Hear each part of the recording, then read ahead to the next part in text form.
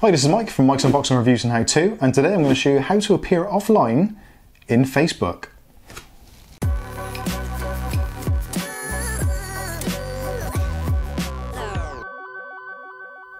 Okay, so today I'm going to show you how to appear as if you're offline or not using Facebook, and also Facebook Messenger.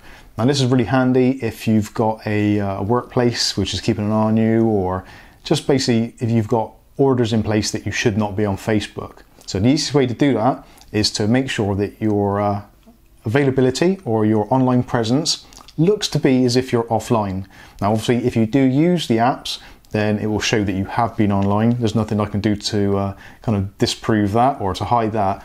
But this will make it look as if you're not actually live on Messenger and not live on Facebook. So if you're one of those people who have friends across the globe and they're not too sort of considerate about timescales and sleeping times and that kind of thing, and you're getting messages coming through the night, then you can use this setting so you appear to be offline, so people won't try and message you, or maybe they will message you, but you won't get the messages pop up on your screen like they normally would, but you will get a notification that there is a message sent, just not in the usual way. So first of all, let's show you how to do it within the Facebook app. So what you're going to need to do, obviously open up your Facebook app. Now the hamburger menu at the top, if you click on that first of all, and then scroll down until you get to Settings and Privacy. In the Settings and Privacy section, you want to press Settings. And once you're in Settings, then just flick on down until you get to Active Status. So click on Active Status or tap Active Status, and the default setting will be to show that you're active. So if you click on the toggle, and you get the option to turn off your active status. So as it says there, you won't be able to see when your friends and contacts are active or recently have been active. Now that's not entirely true. You can still see from your list of friends who's active, but they can't see you. So I think that's them trying to sort of scare you into not going offline.